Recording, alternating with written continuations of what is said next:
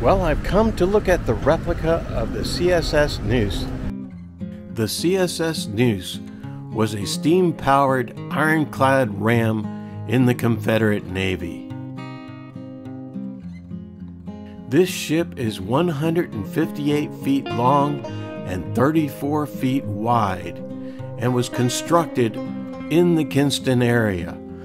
This ship also has a flat bottom so that it can navigate the rivers and not draw too much water. The CSS Neuse, one of the Confederate ironclads. This replica is amazing. This ship has 5 gun ports on each end of the ship, and these gun covers on the ports are lowered by a rope.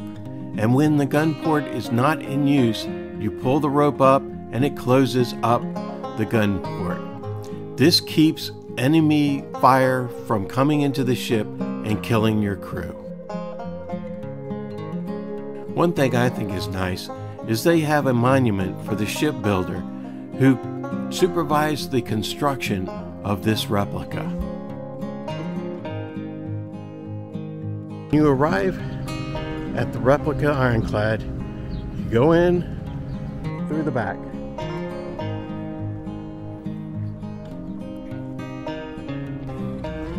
Just goes up these stairs.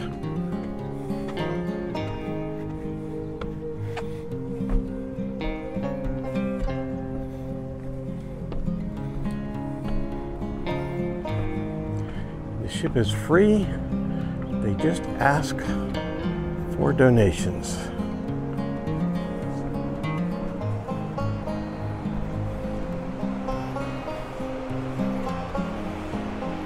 This is the gun deck. Where I'm standing is where the rear cannon would have been. To enable visitors to enter the ship, they've cut out one of the gun ports. As you look around the gun deck, you can see the stairs to the lower deck, and if you look across the gun deck, you can see the pilot house and the other gun, and also some other displays.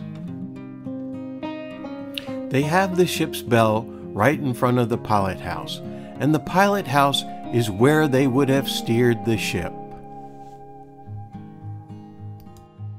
In the pilot house, the pilot would have looked out one of the 3 openings here. Of course, they're now closed to keep the rain out. They have a reproduction of a Brook rifled cannon. This cannon could be rotated to point out any of the gun ports. When I came on board to visit the ship, I met Gary Hines, and he told me a lot about the ship. All right, well, my name is Gary Hines. I'm a native of Kinston. I've been here all my life. This one, the reproduction, which is a full-scale, 1-to-1 reproduction of the original ship. We started it in 2001, and we're still working on it. Like I said, this ship is being built entirely by private donations, volunteers. It's run by a small board, and we just have enough people to keep it open on Saturday. About this ship and the original, it had 2 cannons on it. Now these were big rifled cannons. Rifled meaning they got a twist, they're accurate. They're banded, Brooks rifled. They're got these bands on it so that they can have extra pressure. They can put extra powder in there, and it being rifled, it took 25 men to operate this one cannon, because everything works off of pulleys and ropes and manpower. These stairs were not part of the original ship, but the reproduction has them for the convenience of their visitors. At the bottom of the stairs would have been the coal bin for the ship. The original Neuse is in a museum across town, and this model at the museum shows where the original stairs for the ship would have been. This is the boiler of the Ironclad. This is the back of the boiler where they would have kept the fire going to keep the steam up for the engine. I imagine this would have been a hot place to be. On this end of the boiler, it would have been connected to the smokestack so that the heat would travel through the boiler and up through the smokestack. This part of the ship they use as a workroom, but originally this would have been where the engines for the ship would have been located. Once again, looking at the model, you can see the two big cylinders of the engine sitting on wooden supports in this model. On the original ship, you can see the wooden supports for the engine of the ship. This is the galley of the ship. This is where the men would have gathered for their meals and things of that nature. That ladder goes up to the deck. That's how the men would have gotten on the ship. And as we go around, this is the bow of the ship.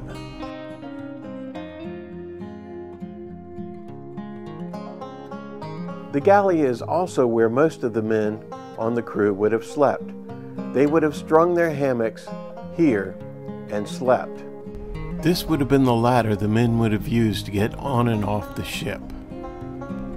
This would have been the powder magazine of the ship, where they just stored all the powder for combat.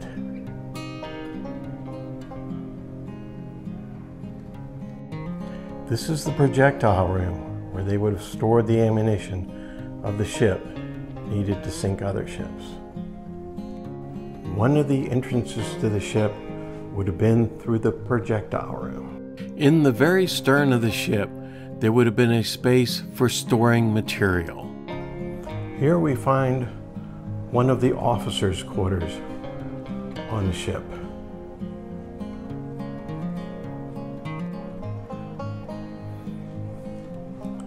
Still in the officers' quarters. This is the captain's quarters of the ship. He's the man with the most room on the entire ship. Now you've been in all the major spaces of the ship, so let's go back up to the gun deck and learn more about the ship. The only time it shot in anger is if the Yankees were coming from Neewer and the ship went down the river to where it could shell the road. Now there was 18,000 of these people coming versus 90 men on the ship. But anyhow, he was shelling these Yankees, but 18,000 of them, he knew it was just a matter of time before they surrounded him, reduced the ship, killed or captured his men. So what he decided to do was get his men off. He didn't lose a single man, and then set the ship on fire, and it burned down to the magazine and blowed a hole in the magazine, and the ship sank real fast in the river and put the fire out.